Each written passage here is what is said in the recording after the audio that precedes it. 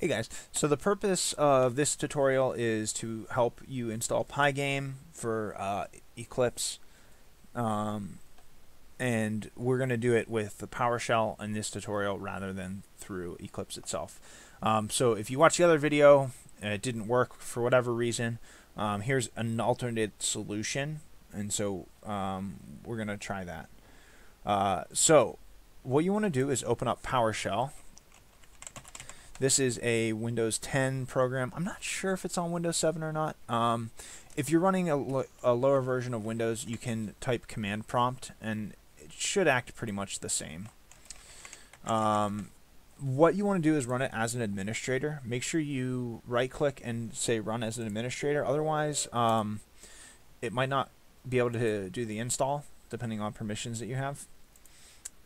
All right, and then you'll see this command prompt type window come up. Now, what you need to do is type in the path to the Python folder. So if you're not sure of where that path is, in your search bar, you could type in Python, and what will come up is this Python 3.6 or wherever your executable is installed. And so you can go ahead and right-click on this and say Open File Location, and that'll pull up where it is on your computer, and you can right click. This is actually the shortcut to it that's located in the Start menu. So you can tell because it has a little arrow there. So we want to open this file location, which is this executable here, and it's in C drive Program Files Python 36. All right, and you should see a folder called Scripts. And if you click on that folder, you're going to see pip.exe. And this is the program we're going to use. So we need to be able to tell PowerShell where pip is located in order to run pip. Okay. And so I'm going to do that by, I'm just going to go ahead and copy the address for the scripts folder. So you can do Control-C or right-click copy. And then in here, you're not going to be able to paste, so you have to do Control-V. But we're going to type first CD. CD is a command to change the directory. And then you want to put actually a single quote, because oops, it didn't copy to my clipboard.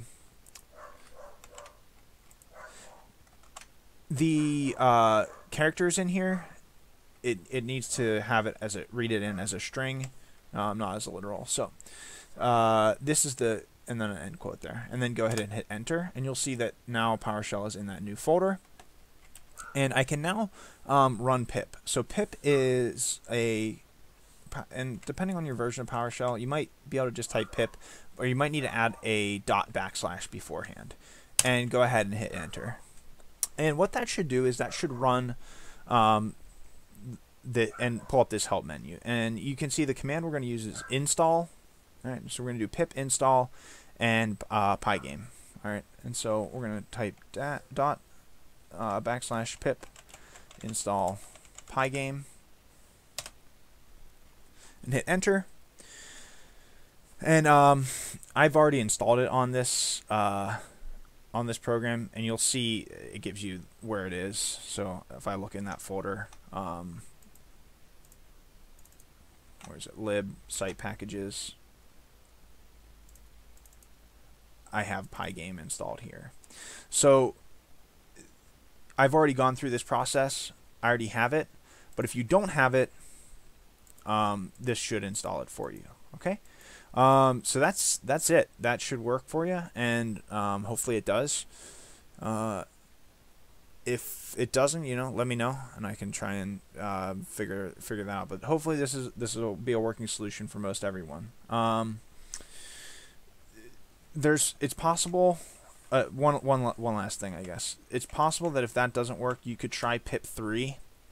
Since we're using Python version 3, pip 3 is the version related for Python 3. I think on most machines it's the same, but so if the /pip doesn't work, you could try /pip3 install Pygame, and that hopefully will work for you. So one of those two, hopefully, and yeah, if there's any other errors, let me know. Okay, that's it. Thanks for watching.